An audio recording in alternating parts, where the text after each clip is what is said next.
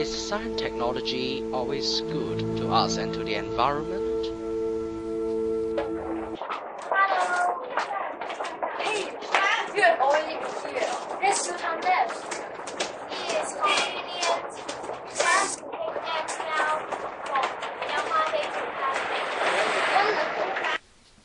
Of course, the transport system in Hong Kong is safe, reliable and efficient. The MTR Corporation Limited, the City Bus, the New World Bus, the Kowloon Motor Bus and ferries are the most common transport companies. The transport system represents only parts of science technologies in Hong Kong. The Internet, radio, television, Hong Kong, TVB, and digital TV are also important parts of it. We may make use of them easily. Also, we have many useful tools and machines such as air conditioners and fridge. They help us a lot in our daily life. However, some technological developments may indeed have negative impacts on the environment. For example, we have great dependence on using electricity. Power plants on Lama Island and factories in Kwun Tong are releasing lots of poisonous gas or dirty air such as nitrogen dioxide, sulfur dioxide, ozone, carbon monoxide, and respirable.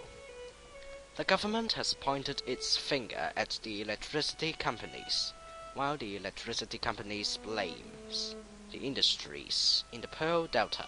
However, please do not overlook the pollution emitted by the 600,000 vehicles running on our roads and the concentrated high-rise buildings that do so well to create heat island effect by trapping the bad air. It is always easy to blame somebody, but difficult to engage in introspection. Some hard facts may help us to do so. In the past 15 years, we have a 20% increase of population, but the amount of electricity we consumed has been disproportionately risen by 80%.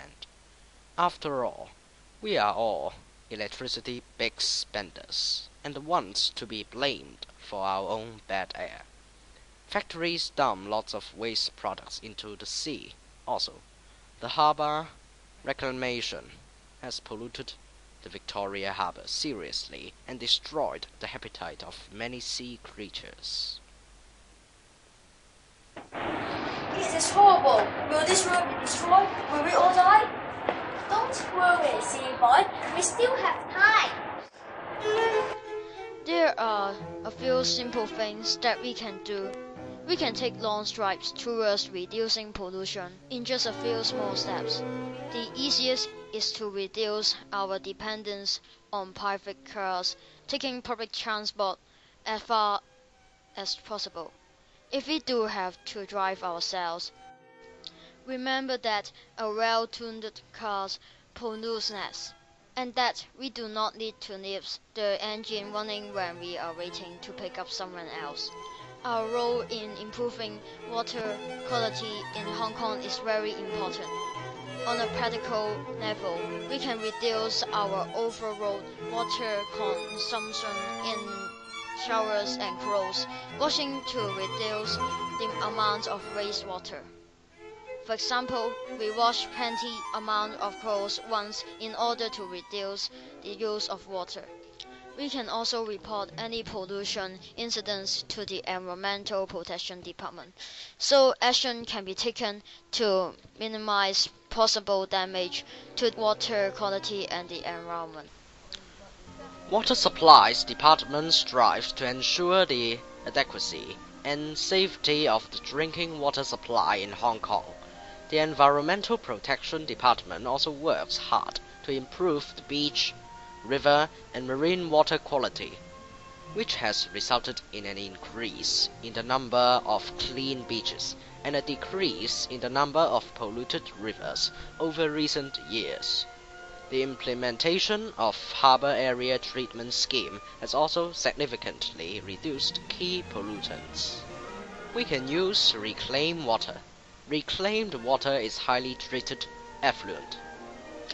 The government is currently investigating the use of reclaimed water in Hong Kong through 2 pilot schemes. Reclaimed water promises to reduce the consumption of drinking water and lower water pollution levels in rivers and the sea. The benefits to you will be a cleaner ecosystem and more sustainable development in the years to come. Humans are not the master of the earth. Whatever we do to this world, we do it to ourselves. Therefore, we need to protect our environment. Science, technology,